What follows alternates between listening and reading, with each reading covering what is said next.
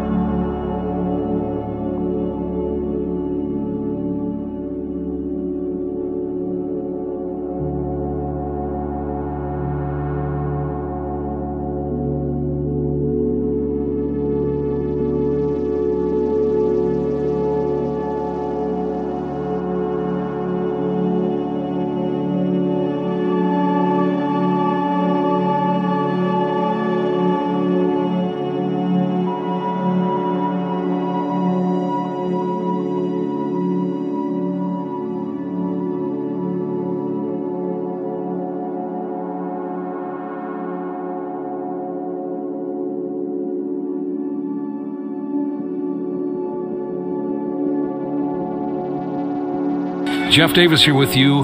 Welcome to the program.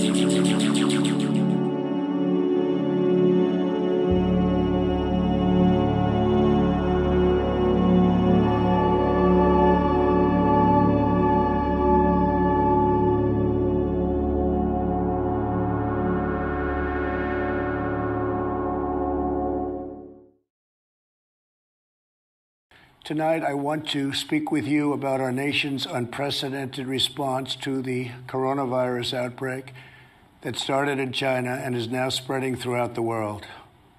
Today, the World Health Organization officially announced that this is a global pandemic.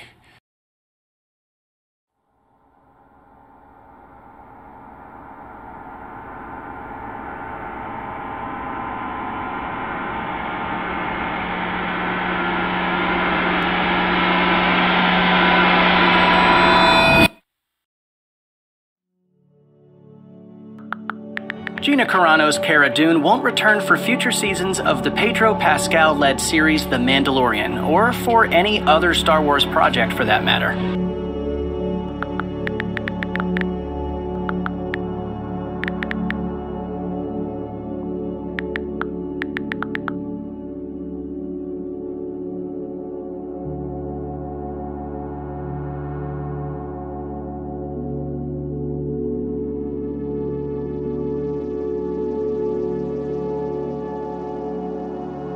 So, in my opinion, was it not a good post? Yeah, absolutely. She shouldn't have shared that. But I don't think exactly what she's being called out and canceled for is really what her purpose was, in my opinion.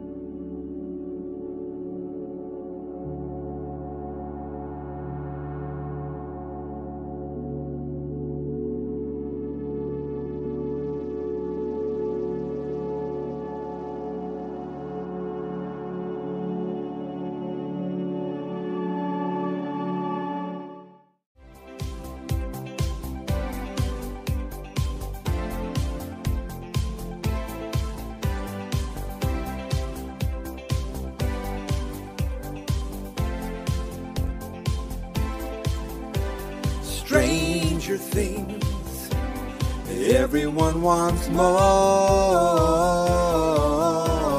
All we can do is wait for season for. I thought in the meantime that it might be fun to read every comic and book in what I call the Stranger Danger Book Club. Stranger Danger Book Club. Book Club. Stranger Danger Book Club.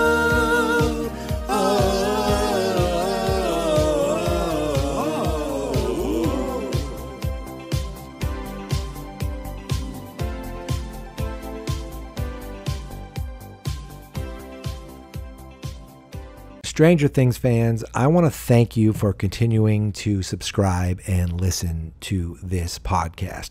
I want to take a quick moment to tell you how I make this podcast. I use a tool called Anchor. And if you haven't heard about Anchor, it's the easiest way to make a podcast. Let me explain. Number one, it's free. That's pretty awesome right there. But number two, there are creation tools that allow you to record and edit your podcast right from your phone or your computer. Okay, Anchor will distribute your podcast for you so it can be heard on Spotify, Apple Podcasts, basically anywhere podcasts are available.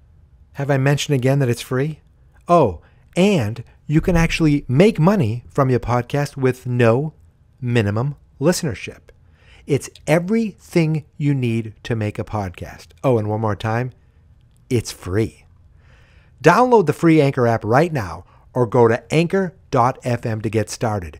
You could have a podcast tonight.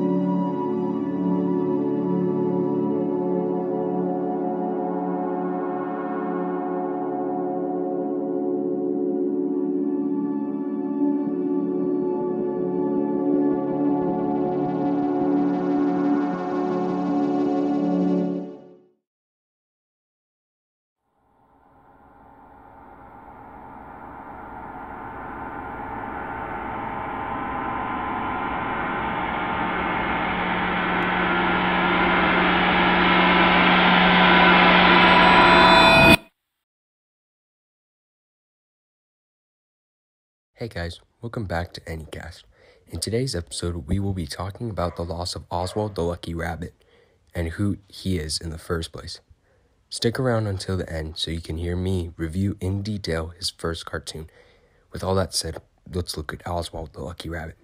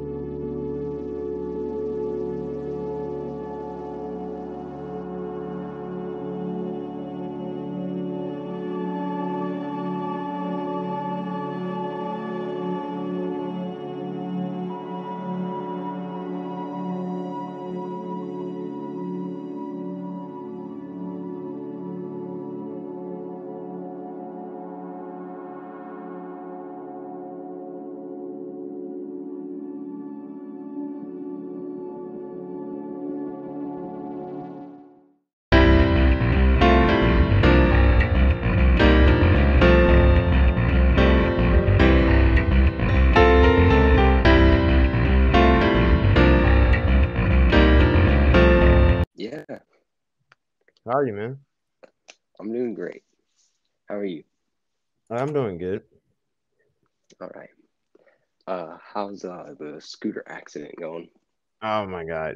Well, it is. It's my hand is feeling a little bit better, but it's like still sore.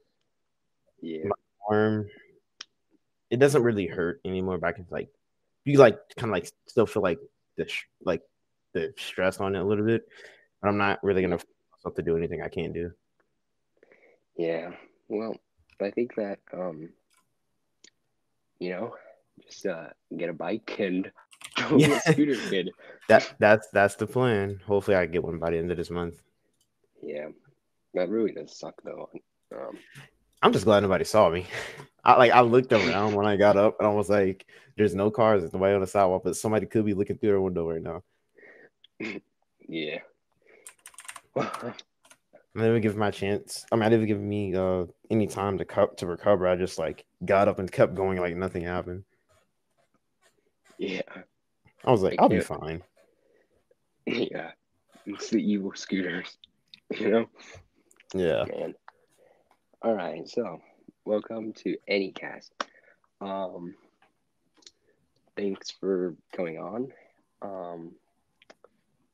You're my first guest actually on, Oh man. so that's pretty cool. I think this one first too, so it'll be Oh my heart. Monday. I'm scared. Yeah.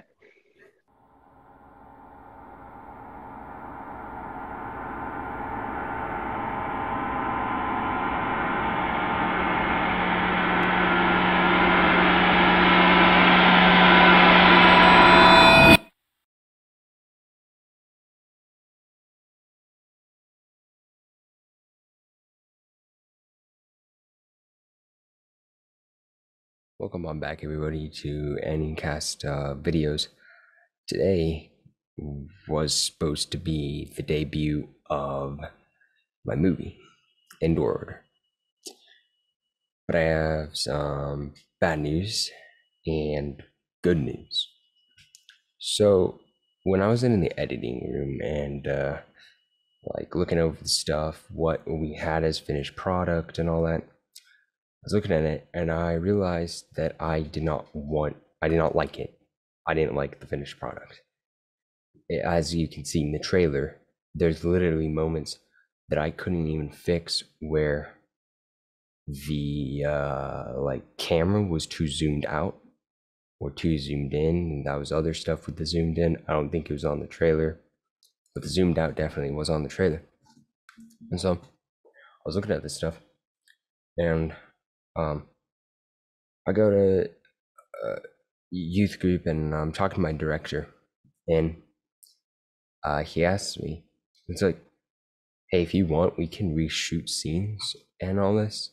Like, you cut out a lot of story and dialogue, and I wrote the script and all of it, and I was doing the edit, and I made the music tracks. It was all good to go, but everything there was a lot of things that felt off, and it was not the finished product I wanted. So today, as you'll see in the, as you've already seen with the episode title or video title, today is a very amazing interview that I actually recorded. But before I get into that, let me explain what the plan for this film is. So I just said we're gonna hold it off. We're not gonna release it for probably 6 months. It probably will not come out until 2023. Now, I say 2023 for a lot of different reasons. One of which, one of my main actors, he is not gonna be nearby us for 3 months, and that's a huge time gap, right? And that 3 months is summer for me. And as much as I'd love to film in summer, and as much as if like he didn't go there, we might have been able to release it in like September. but it's okay because I can film some other things without him in summer, write my script and all this stuff and re-go through it. I was already polishing up some of it. But the good news, I guess, of this is not only the vision for this was a trilogy. The Order trilogy is what I was going to call it. We had Endor Order, and we have Dark Orders. And then probably I would name it like the third one, New Order, or Final Order, something with order. I was gonna make the Order trilogy, and I was gonna have me be in it as the main character. It's complicated. Yeah, me as main character, I guess, and then my buddy, co-host Isaiah, as a second main character. And since I'm holding it off, I realized that I can actually combine parts 1 and 2, End Order and Dark Orders, together to actually make a cinematic film.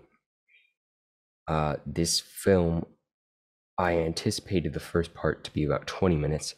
It came out to about 10. But while writing the script and everything and going back to reshoot the first film, it'll actually probably be 20 with all the things I want. Plus, we will probably get a 40 to 45 minute film for part 2. So I'll just throw it in as a giant cinematic masterpiece. The best that I can get to a cinematic masterpiece. And so if I were you, I would count on the movie probably coming out like Christmas this year, literally Christmas Day, or if anything, New Year's Eve.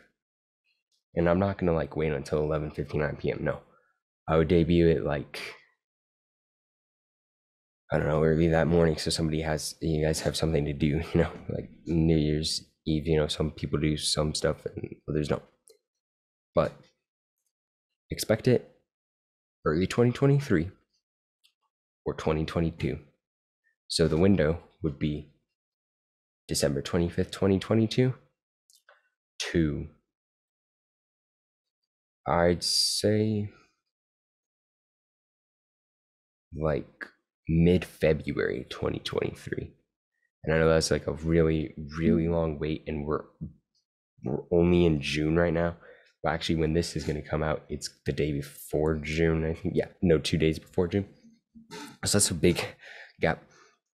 But you'll get updates on the films, the big one. And then, of course, once we have those two shot and ready in 2023, you're probably going to have to wait until 2024 for part 3, because I want that to be a very good ending. And I have this entire vision for it and everything. Filmmaking is a long process, and we only had 11 minutes of actual footage, and we spent about, I'd say, maybe 4 or 5 hours filming, and we got 11 minutes of footage out of that.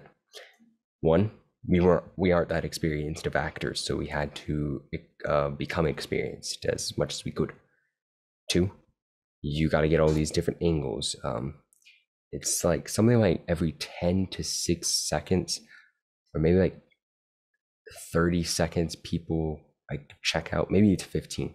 Every 15 seconds, if you're just looking at this angle, you're gonna check out. If it's just me talking like this and you see nothing going on. But then if I'm like this and you see moving and whatever, there's a lot of different things with filming. I was making music because I didn't want to get copyright struck. I was writing the script, and I'm going to do all that for the second. First, assemble a cast, work on that a little bit during summer, mostly during the fall and winter. But yeah, I'm excited for those movies to come out. It's really fun actually making a movie. it's really fun making a film. It's amazing. But yeah, without further ado, now you'll be viewing literally one of the deepest and most meaningful interviews I've ever had on the podcast, or the first on the YouTube actually. And I am interviewing a leader. I'd say she's the best leader in my life that I see on a day-to-day basis. That I actually personally know. And I'm surrounded by a lot of leaders, but she shows me what real true leadership is and how to lead in certain situations. So, without further ado, enjoy this amazing interview on leadership and church. And wait for those films. All right, so welcome on back to AnyCast. I'm going to classify this under any religion because a lot of the things we're talking about today are about like leadership and religion. But yeah, do you want to introduce yourself? Yes, yeah. My name is Rachel Parsons. I don't know how to introduce myself. I feel like I would typically introduce myself as like saying I'm a leader at Elevation. But I guess that's what I am. I'm a youth coordinator at Elevation. So Yeah, Elevation Valentine, best campus out there. And yeah, I've only been to 2, but it is the best. So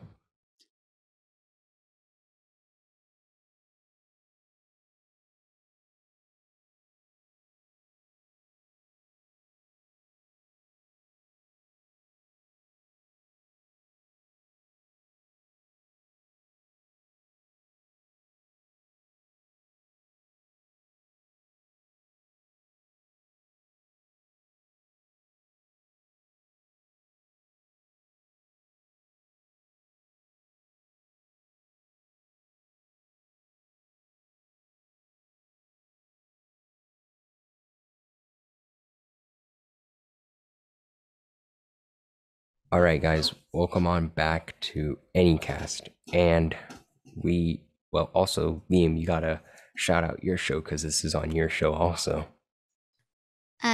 Welcome to Random with Liam. Today it will be a Pixar movie tier list with Liam and Peyton.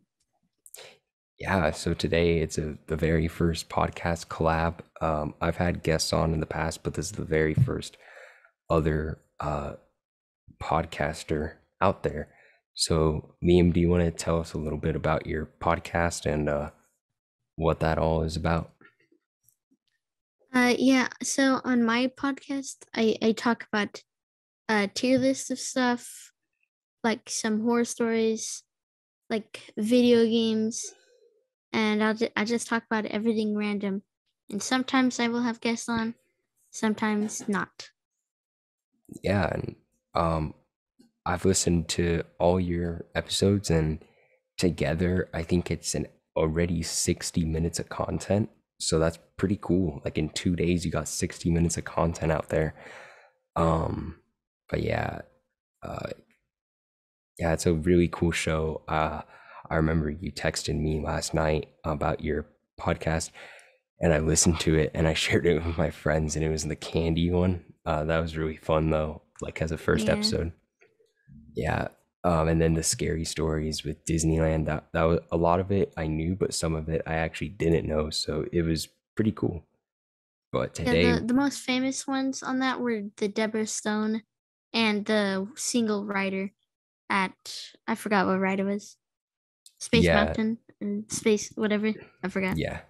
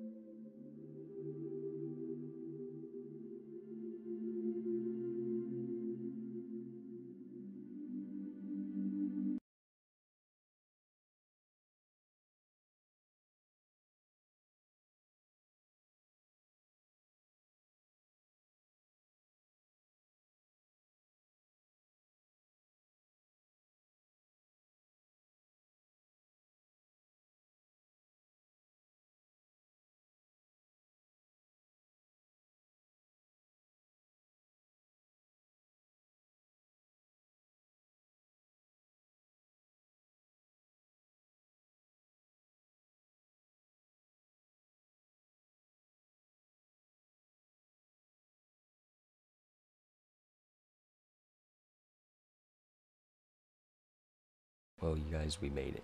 It is episode 100 of AnyCast. Thank you for being there for me, listening to all the content that I make, whether it's just a podcast or a YouTube video. This is the 100th episode of AnyCast, 1 week before the celebration of the 1 year anniversary, which is really wild to think about. When I started this podcast, I didn't think that I would get 100 episodes in 1 year. When I started the podcast, I did not even think anybody outside of the United States would listen to this thing, and yet it's reached many different countries, including Germany, the Philippines, the UK, and so many others. Mexico, I think Canada. I'm not sure about Canada, but it's reached a large amount of people. You guys always enjoy my episodes. Some of them you guys enjoy way more than others, and I think you guys will really love this one. I'm honored to bring on my great friend, a great guy who has mentored me for the past year and almost a year and a half now. I met him in October of 2021, and this man has been a friend to not only me, but my entire family. He has helped us in many ways. He's just a great guy. So, without further ado, let's listen to AnyCast, episode 100, with Pastor John Rush. Alrighty, guys, welcome on back to AnyCast. This is episode 100. Today, we are joined by the greatest COD player on the East Coast, a great pastor. We are joined by Mr. John Rush, the most faithful Vikings fan out there. But yeah, how you doing, bro? I am great. I'm excited to finally be on this auspicious podcast, and I'm honored to be on the 100th episode. Yeah, dude, it's wild. Right now, we are in a room at Elevation. It is the 17th year anniversary, and it's been a day. It's been a really cool day, getting to see everything that our church has done and God's done through it. And today we're going to be talking a little bit about Elevation and what John does for a living. That's great. I'm excited. So, I guess, it's all good. I guess the first question I have for you is, why did you become a pastor? Well, I think I became a pastor initially because I didn't know what else to do after high school. And at the time I was really involved in church. I gave my life to Jesus when I was 16, my junior year. And church had become a huge part of my life, and I didn't know what was next. I knew I would have hated college. I was thinking about going to the military. I was trying to pursue being an esports athlete, but at the time, there's not as much opportunity as there is today. And my youth pastor said, hey, you should come to this ministry school and train to be a pastor. And so I took a step of faith and kind of just never stopped. That's wild. So you've always been, I guess, a gamer at heart, which is like a huge thing that you believe in, is that we can utilize gaming. There's a lot of parents still to this day who are like, gaming is evil, it's ruined my child, which, to a degree that can be true if your kid gets addicted to that. But, if you balance it off and you put limits, you believe that through gaming we can bring kids to Christ, we can just have meaningful relationships with them. So why do you pursue that so much? Like the entire esports, being a part of Elevation Youth?